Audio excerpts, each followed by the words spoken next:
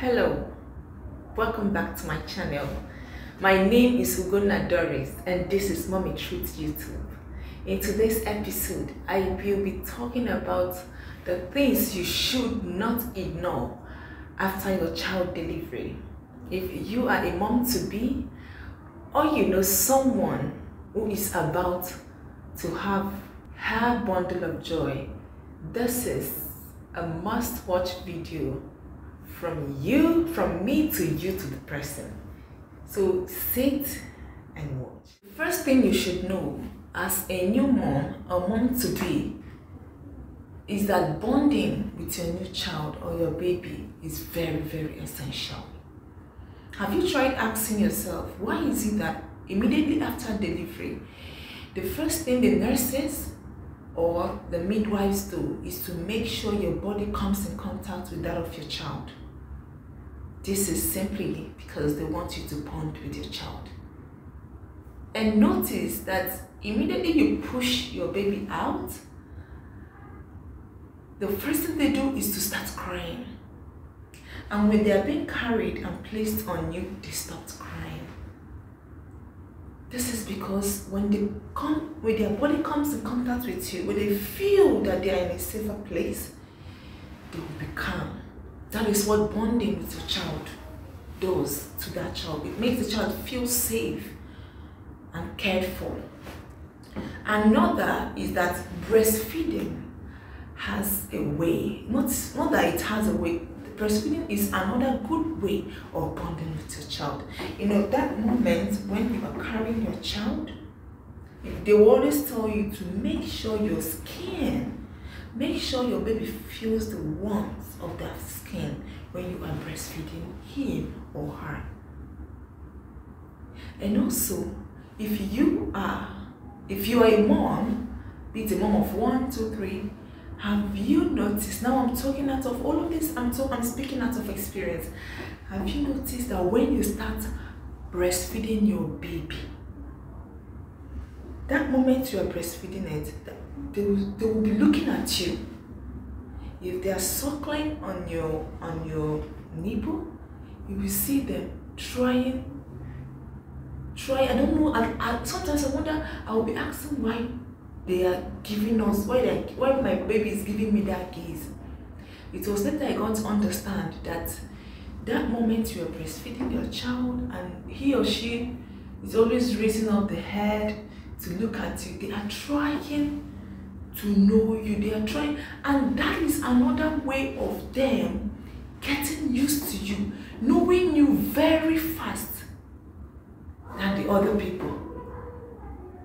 That is why even at maybe 1 month or 2 months, once you enter any room where your child is, you will see that your baby crying and then looking out for you to carry him or her. That is because they already know you. It is another way of building a strong connection and relationship. That's the bonding I'm talking about with your child. Breastfeeding is very, very, very, very, very essential. And I know that it's not even easy to breastfeed. I must tell you, breastfeeding is not easy. It is not easy at all. Especially if that child you have is your first child. Now, I will tell you that the feeling I had the first time I was breastfeeding my first child, Truth, is not the same with the one I had when the first time I was breastfeeding Gospel, my second, and it's not even the same feeling I had the third time I was breastfeeding my baby girl, Amazing Light. Truth being my first child, the first time I had Truth, the first week Truth lashed on my nipple. Oh my goodness. If not throughout the first 2 weeks, let me not exaggerate, let me just say between 7 to 14 days. Oh my dear. All through that period, especially from the 3rd day of breastfeeding him. Once my baby is lashing on the nipple, God, I will start crying, I will start shouting, I will start screaming because the pain is not, I'm telling you, it's not even something I can explain. And then I think after 1 week or 2 weeks, the pain restarts, because even during that period, you tend to start having a little, not rashes, but just little bruises, just little. Is bruise the right word for it? Let me just say bruise, little bruises around the nipple. Those are the things that make you feel those are the things that cause that pain. And it enters, when it gets to your medulla, you won't even know when you start screaming and shouting on top of your voice. And then when I had gospel, the same thing happened to me, but not as intense as the first one. Then when I had my third baby, last 4 months plus now, it wasn't like that. I didn't even feel any pain. I'm telling you, I didn't feel any pain. The more babies you're having, the more chances that you are not going to have a sore nipple when you're breastfeeding. This is I'm speaking out of experience. And another thing why breastfeeding is good, you know that the first extract that comes out of your breast when you start breastfeeding your child, it's called colostrum. It's very, very important, and it is yellowish in color. This colostrum, they will tell you to please make sure your baby lashes on that nipple very well, so that he or she will get enough of that colostrum, because that colostrum helps in fighting, it helps in building that baby's immunity. I tell you, it is very, very important. And I think it comes the first 3 days or so or more of first 3 days after your child delivering. Please make sure you put this into consideration, even if you don't have in mind breastfeeding your child but you see these first 3 days or first 7 days after your child delivery. Please make sure that child suckles on that breast and get that colostrum, because it is good. It will help in building that baby's immunity. Okay. And there is another thing I will tell you breastfeeding does to you as a new mom that you don't know. You know, in my home country where I'm coming from, Nigeria, there is this traditional practice we do, or we adopted, that once a woman delivers a child, that the mom that came from Mugo or any available adult or even the husband will help in pressing the woman's stomach with hot water. It helps in flattening the woman's stomach and also help in removing the remaining blood, that is the remnants, from the woman's body. And sure, you know that I'm residing in Qatar. I'm not in my home country where my mom or mother-in-law or even anybody can help me with such. I only did that when I had truth, and it was just 3 times. I only did it 3 times. One of my secrets in having that little, I won't say my stomach is so flat, but at least in having a better stomach after delivery, is breastfeeding. And another secret of mine in removing the remnants from my body is also breastfeeding. Now you ask me why? How? Have you noticed that as a new mom, that you don't only feel pain on your breast, but also on your abdomen? You know, when your baby is suckling or is latching or is milking that breast, your uterus will be constricting. It will be constricting. So when the baby is lashing on it, and let me say the baby is lashing, and then this is your uterus, and then once the baby starts lashing, it will be constricting. What do you think will be happening to that uterus when it starts constricting? That is when the remaining blood, if there is any blood, any pool of blood that is still seated there, that is the moment they will start coming out. You know, as it's constricting, the blood will be constricting it well, constricting the muscle, the blood will be flowing. That's another way I get rid of excess or remnant blood remaining in my uterus after the delivery of my child. That is it. And as by so doing, once it's doing that thing, it's also affecting the walls of your stomach. I don't know about another person, but I've noticed I'm a mom of 3, and I've noticed that once after breastfeeding my child, I will feel like there is nothing left in my stomach. I will be having the feeling of an empty stomach. My stomach will be so empty that I will start requesting for something to eat. Another thing I want you to put in mind after delivering your child is to make sure you always exercise. Now, the exercise I mean is not you involving yourself in rigorous activities. No, you can start exercising even while you are still at that hospital waiting for your discharge. You can stand up from your bed and walk. Always ensure to walk. This will help in preventing the coagulation of your blood, especially on your leg. You know, there is what we call in the medical terms thromboembolism. The thrombo is the coagulation of blood, maybe due to inactivities, okay? And then the embolism is for that coagulated blood to dislodge, that's to move from where it's coagulated to maybe any organ in your body.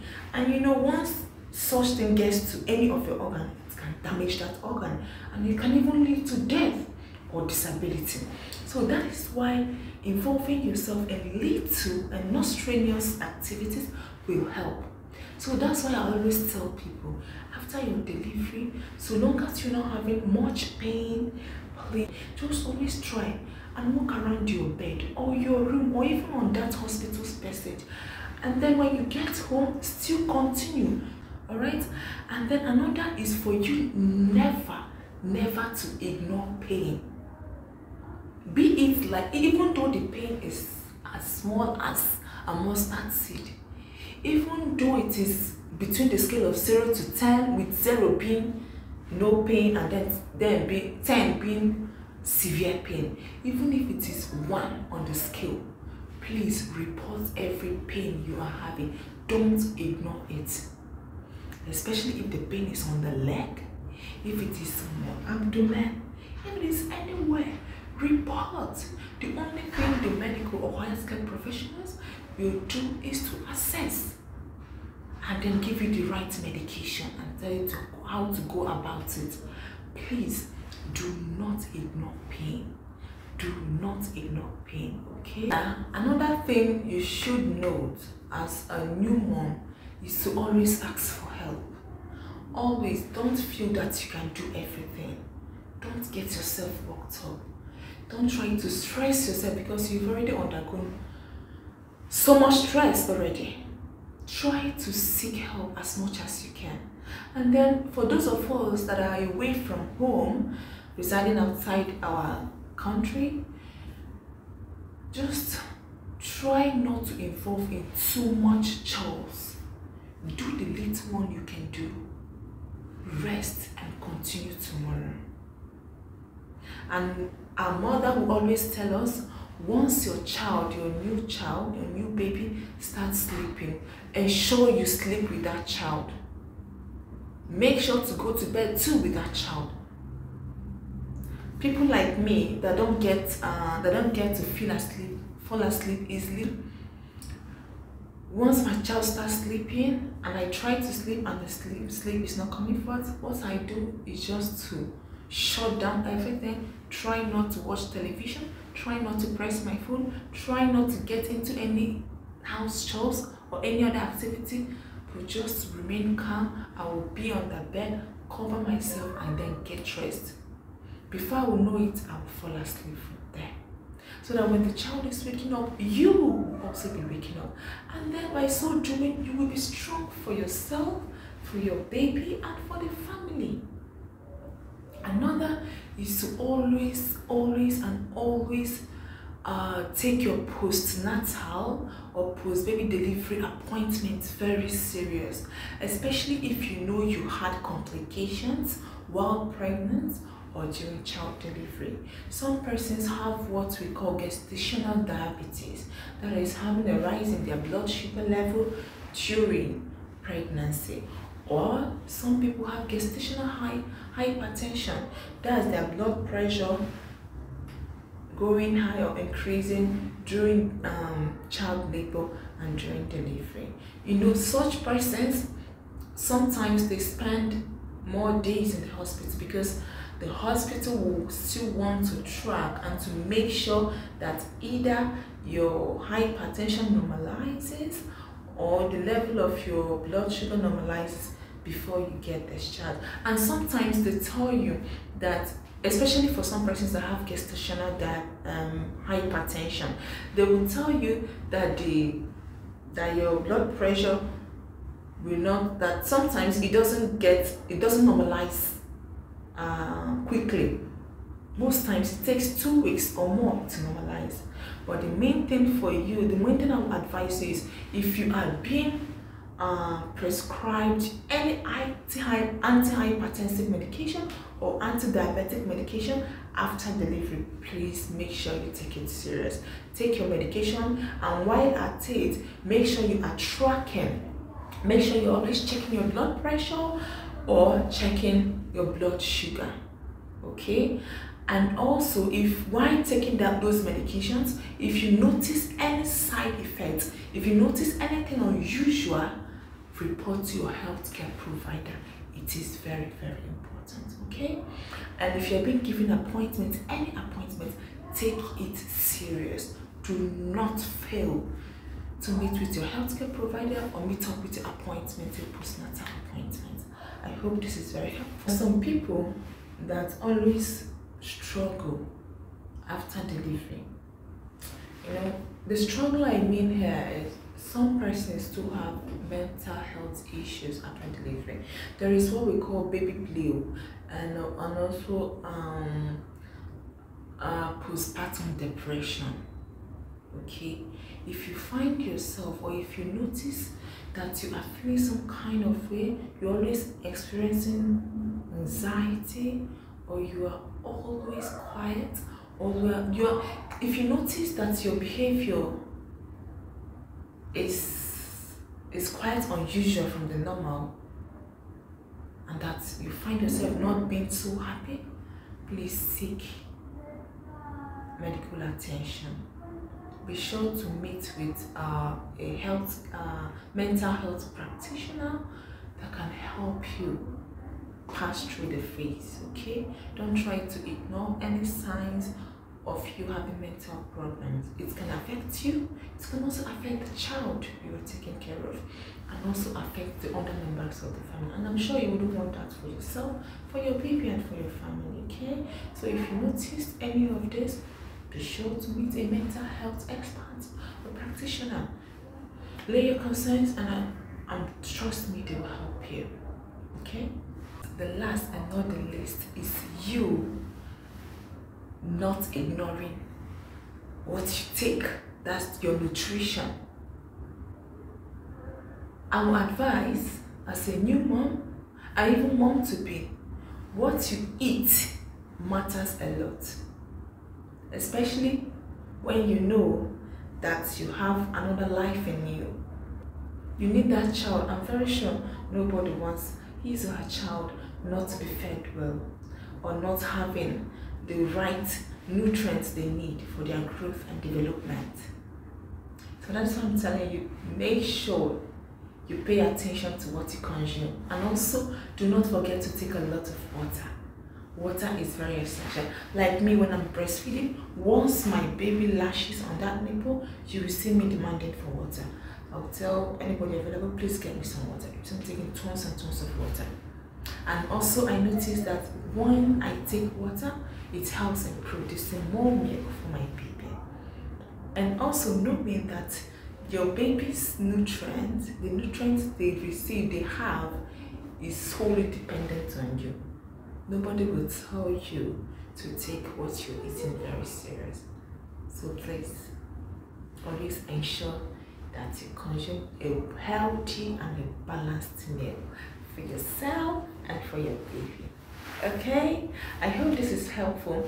This is my own little contribution of what you should know before and after your baby's delivery. Okay, I spoke out of experience and out of the little knowledge I've gained. You know, they say knowledge is power. Knowledge is power. Some persons, they don't have the access to that knowledge, and you that already had the access, why not do them good by sharing this video with them? You don't know, you never can tell. You'll be saving a life through this video. Thank you for always staying connected. Until my next video, please do take care of yourself, and I will see you. Ciao, ciao.